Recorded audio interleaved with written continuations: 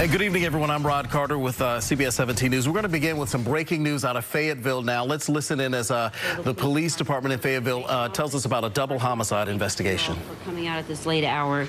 At this time, Chief Braden is going to provide you all with additional information related to the media release that was sent out earlier pertaining to a homicide that occurred.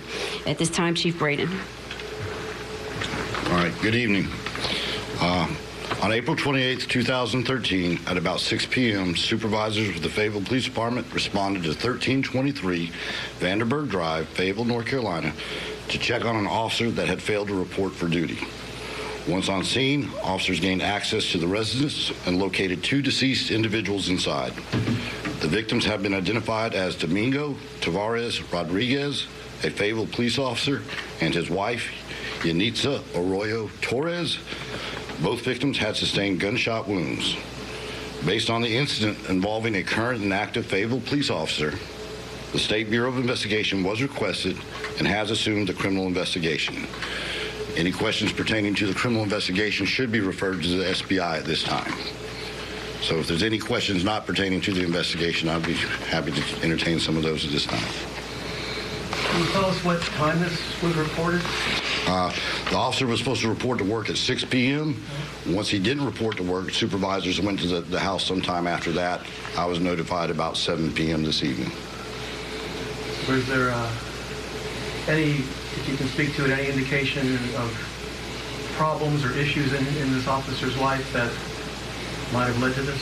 None that I'm aware of. How long has he been an officer with Fayetteville? Since June of 2021. What else, if anything, can you tell us about the officer?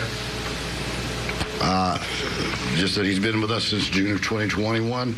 Like I said, he was supposed to report to work today. He was coming off his cycle of days off, and when he failed to report, the supervisors, when unable to contact him by phone, that's prompted them to go by and check on him at his residence. And, I might have missed it. Did you say the officer's name and the spouse's name? Yes. It was Officer Domingo Tavares Rodriguez, and his spouse is Yanitza Arroyo Torres. How old are they?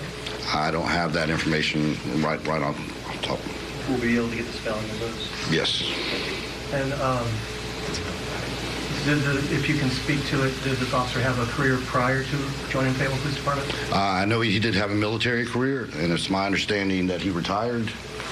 He's retired from the military. Yes. All right. All right, thank you. All right, you've been listening to Chief Kim Braden at the Fayetteville Police Department with a news conference tonight, late tonight.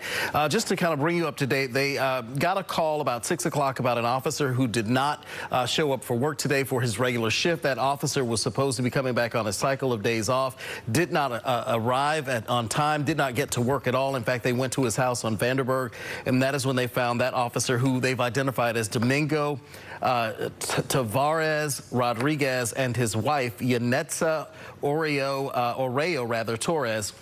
Both of them with gunshot wounds. Again, very little information about exactly what's happening here, but we do know that two people are dead, a husband and wife. One of them is a Fayetteville police officer who just joined the force in June of 2021, but has a military career. We are continuing to gather as much information about this as possible. We do know that the SBI is investigating this and has taken over the investigation. So as soon as we get more information, we'll bring that to you on our app, the CBS 17 News app, and of course on CBS17.com.